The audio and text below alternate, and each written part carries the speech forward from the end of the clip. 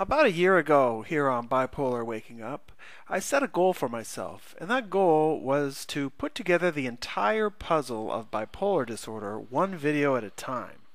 And as I've done over 10 theory videos on bipolar disorder, I thought it might be a good time to take a look at each of those pieces that I've created and start to put them together so that you can see the bigger picture.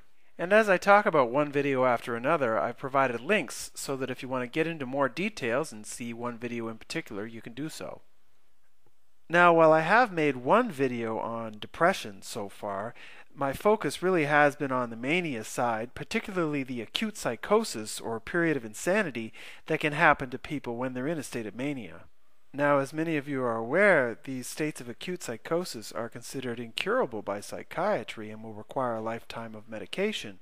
However, it's my opinion that these episodes are deeply misunderstood by psychiatry and that they in fact can be healed. In fact, I've healed from one myself, and that's what my story, Am I Bipolar or Waking Up, was all about. Then, after realizing that so many of you had had experiences so similar to my own, I thought I would share the theories of transpersonal psychologists, especially Dr. Stan Grof and Dr. John Weir Perry. Both of these doctors had spent a lifetime healing mental illness, not medicating it. So with my first theory video, I thought I'd tackle how these acute psychoses start in the first place.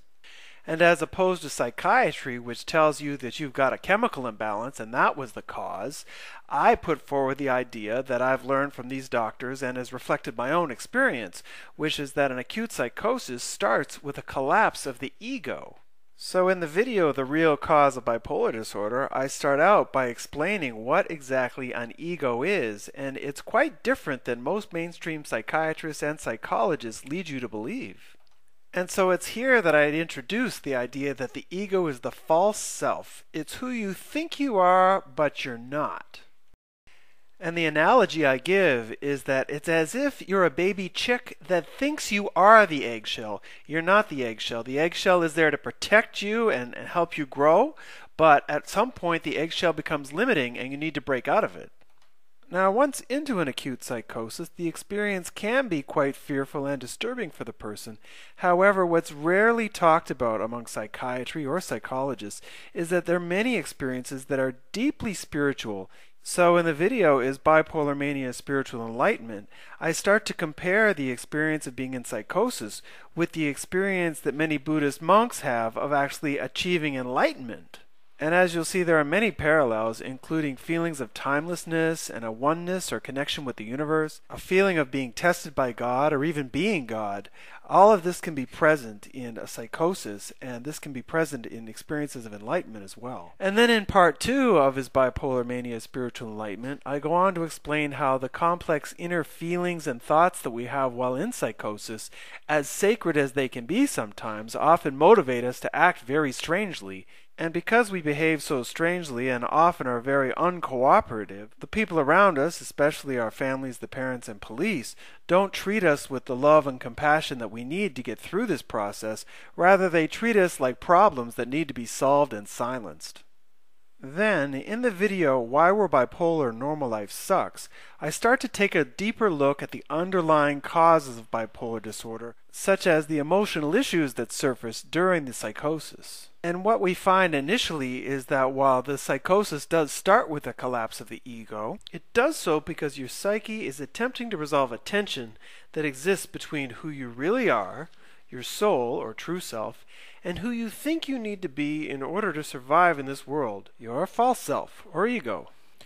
Because of this inner tension, many bipolar people have this feeling that they don't really have bipolar disorder, but that they have I can't be me disorder. So in order to resolve this tension between the soul and the ego, the first thing that has to happen is that we need to start allowing our periods of acute psychosis to play themselves out in safe environments. Unfortunately, as we all know in our society today, we're not allowed to enter into these periods of psychosis because we see no value in them.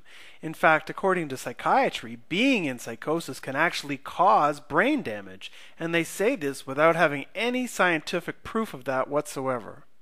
So, in the video How to Heal Bipolar Mania, I discuss the value of such experiences and how they can lead to spiritual breakthroughs for people that make it through the experiences successfully. Then, starting in 2009, I began to outline in detail the exact experiences which in fact do heal if someone is allowed to enter into the psychotic process in a supportive environment. In Traumas, Repressions, and the Healing of Bipolar Disorder, I outline how various traumas and repressed feelings from adulthood, childhood, and even our birth process are relived and healed during psychosis.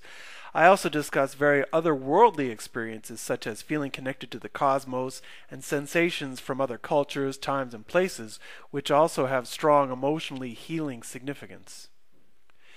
In Family Secrets and the Healing of Bipolar Disorder, I talk about how the untold truths of our lives and our family relationships are part of the underlying problems that cause our disorder.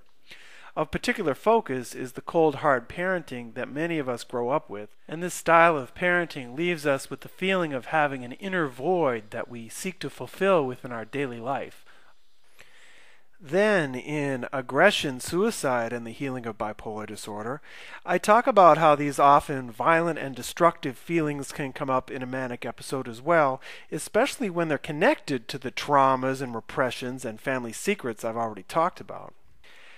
However, after doing extensive online research with bipolar people, I believe that much like the other traumas, repressions, etc., the feelings of anger and the violent feelings need to be worked through in psychosis as well, and that in fact these feelings usually become much worse once a person's in contact with psychiatry. And as you'll see when you watch the video, that it certainly seems like the psychiatric approach to labeling people mentally ill and medicating them for life appears to be causing more suicides than it's preventing. Now, if everything I've said up to now is true, why is it that so few people have this understanding of bipolar disorder? Well, the answer to that is we are still evolving.